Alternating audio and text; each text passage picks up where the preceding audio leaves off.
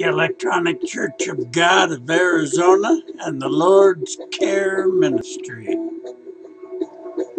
Welcome to the Lord's Care Ministry, the first work day, the fifth work day of the week. The day that our calendar says is a Thursday, one of the old pagan gods. It's also 6/21 of 2012. Well, brethren, with that done, let's get right on over into the Lord's Care Ministry, a year to search for knowledge and truth. Day 173 of the year 2012. It's also the first full day of summer. That's why you see the hot background in back of me. Today's little study is the ministry of the inner life. The ministry of the inner life.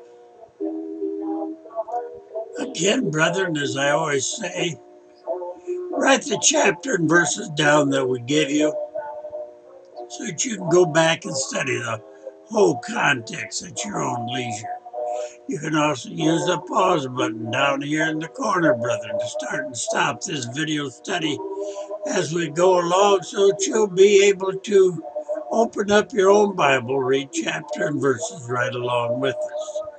Well, with that, let's get right into the ministry of the inner life.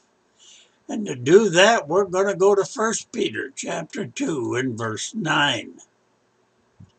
You are a royal priesthood. By what right have we become a royal priesthood? It is by the right of the atonement by the cross or the stake of Christ that this has been accomplished. Are we prepared to purposely disregard ourselves and launch into the priestly work of prayer?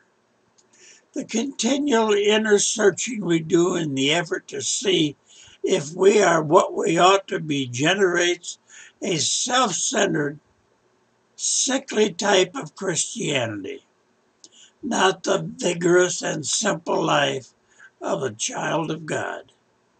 Until we get into this right and proper relationship with God, it is simply a case of our hanging on by the skin of our teeth.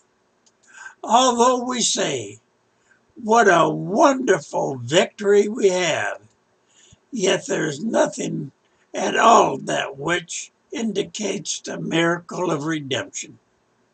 Launch out in reckless, unrestrained belief that the redemption is complete. Then do not worry anymore about yourself, but begin to do as Jesus Christ had said. In essence, pray for the friend who comes to you at midnight. Pray for the saints of God, and pray for all men. Pray with the realization that you are perfect only in Christ Jesus, not on the basis of this argument. Oh Lord, I have done my best. Please hear me now. How long is it going to take God to free us from the unhealthy habit of thinking only about ourselves? We must get to the point of being sick to death of ourselves until there is no longer any surprise at anything God might tell us about ourselves. We cannot reach and understand the depths of our own meagerness. There is only one place where we are right with God, and that is in Christ Jesus. Once we are there, we have to pour out our lives for all. We are worth in this ministry of the inner life. My heart is weary, O Lord. The strain of life and cruel hatred of the world and the failure of human love have left me desolate. I fall at your feet. Do not be silent. lest I go down into the pit. In 1 Corinthians chapter 1 and verse 20 we read, "Where is the wise? Where is the scribe? Where is the disputer of this world? Hath not God made the foolish the wisdom of this world? Jesus, my only hope." In 1 Timothy chapter 1 and verse 1, Jesus Christ, who is our hope. Brethren, in God's word only do we trust, never in the tradition of men. Beware of the tradition of men that make void the word of God. As I said at the beginning, this is the 5th day of the week. You still have a chance to go and worship the Lord your way. Change from that first day of the week worship to what the Lord commands us on the 7th day of the week. That is the only day He sanctified for worship. Go to Genesis chapter 2, verses 2 and 3, and find the word rest and resting. That's where the Hebrew word is Sabbath, and that's where we get our Sabbath. And continue to read, and you will find that this 7th day is the only day He sanctified, that is, set apart and made holy. The first day throughout the Bible you will find is a work day. You'll find that throughout the New Testament, that it's a work day. The tradition of men have changed that day to the first day of the week. That's Satan Day. I don't say that. Your Bible says that.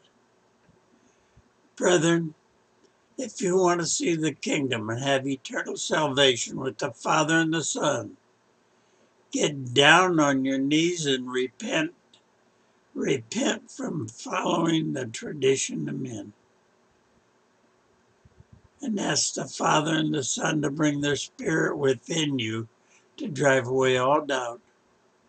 Strengthen your faith in the Lord Jesus Christ. And while you're on your knees, brethren, ask the Father for the wisdom, the knowledge, and the understanding of that love letter that He sent to you. And that love letter is in your whole Bible, from the end of Genesis to the Amen of Revelation. Well, brethren, with that, we're going to close for today. You all have a great and wonderful day. I know I will, even though it's going to be 110 or 12 or whatever.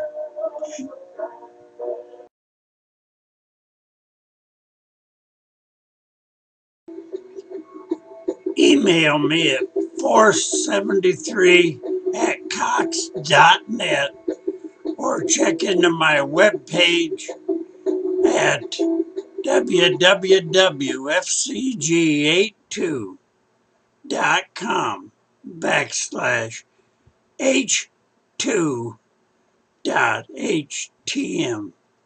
Thank you.